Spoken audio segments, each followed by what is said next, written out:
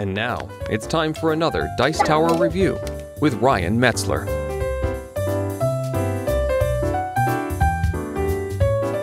Hey everybody, it's Ryan Metzler here again, and today we're going to take a look at a handmade game. It's a wooden game called Skittles, and it's played on this giant maze kind of like board, or many-roomed board. You're going to be spinning a top and trying to knock over wooden pins in order to score points. Quick note for those people watching and aren't interested in luck-based games, this is a predominantly luck-based game, or almost an entirely luck-based game. Very little skill, very little choice, but I do play a variant of the game that gives you a little bit more of a skill curve in the game, which is blowing the tops as they move, trying to get them to move in a direction that they normally wouldn't move in. So if it sounds interesting to you, check out the following video. It'll give you a quick overview of the board and how the game plays. Then we'll come back here and we'll get my opinion of Skittles at the end. So here you have a little bit of a behind-the-scenes look at my table that I record on, and what we're looking at here is a Skittles board. Now this is a game that's pretty much entirely luck if you play it the way they tell you to play it. But this is a game where there are bowling pins, or bowling pin-shaped objects here, set up inside of this little grid. And each of these areas has a room where you can play through here. So you'll see there's a door between here and here I can put my finger through, a door here and here, and then there's doors leading out of these three rooms into the general playing area that's divided into this closer area with pins here, a further area with pins out here, and then more doors like those that are at the beginning. But they're in the back and they're clearly further away, with pins in each of these rooms back here. Each of these pins you're going to be trying to knock over. So, you don't want to knock over the two in the front area because they're worth negative 10 points. Also, they're the closest to where you're going to start spinning your top that's going to be knocking things over. So, you're going to spin in here, trying to avoid knocking over these two pins that are worth negative 10 points. Once you clear this doorway, which is not as easy as it might sound, you're going to come out here and you're going to score 5 points for each one of these pins that you knock down. Of course, they're closer to the start, so they're worth more points. The further out you get, you're going to get more points. So these are worth 10 out here. So 10, 5, negative 10. Not as good. Once you manage to get through the doors on this side, this pin here is worth 50 points. The one in the middle room is worth 100 because you have more doors to pass through. And of course, the one on the other side, matching the one on this side, is also worth 50 points. How are you going to knock these over, you ask? Well, you have a top. It looks like this. It's basically a round top and a little dowel that comes out of it. And around this top, you will be wrapping a piece of string.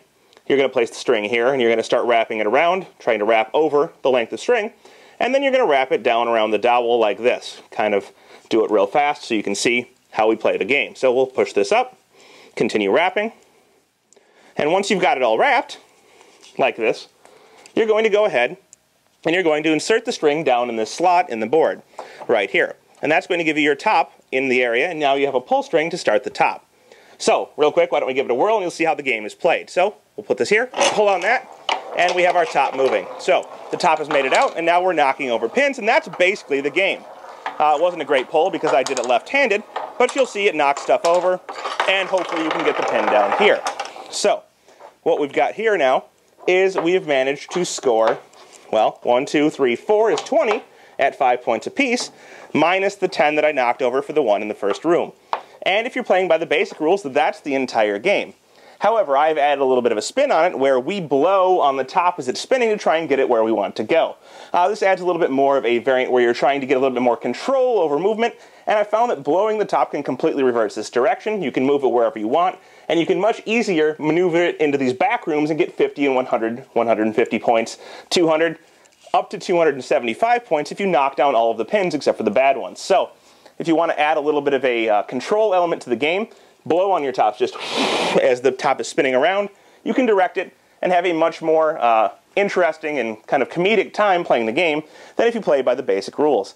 Anyhow, you're going to play this game trying to set up the pins, knock them down for the most points, until one player either reaches 300, 500, or 1,000 points, whatever set point you start with, and whoever manages to reach that point first will be the winner. Well, there you have it. That is Skittles, and as I said at the beginning, the game is almost entirely luck-based. I mean, you rip that cord on the top, you hope it spins out and knocks over some of the pins, but sometimes you score 0, Sometimes you score -10, sometimes your top falls over right away, and there's nothing you can do about it. However, the variant I have added where you do kind of use wind power to move that top around, you just kind of exhale on the top, blow on the top a little bit, and hope that it goes where you want it to go.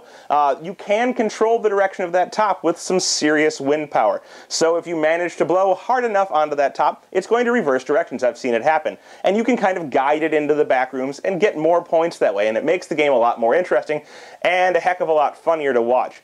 I didn't do it in the video because it makes a lot of noise and I look ridiculous, but it is possible. It's a much better variant of the game, and one that I suggest to anybody who does decide to pick this up. Anyhow, the game is a blast.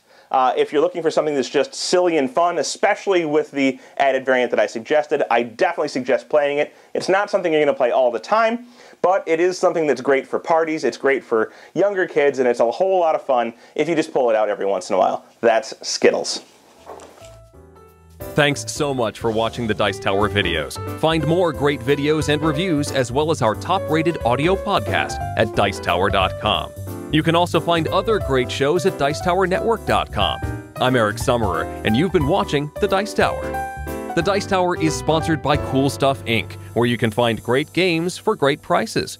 Cool stuff in stock. Check them out at CoolStuffInc.com.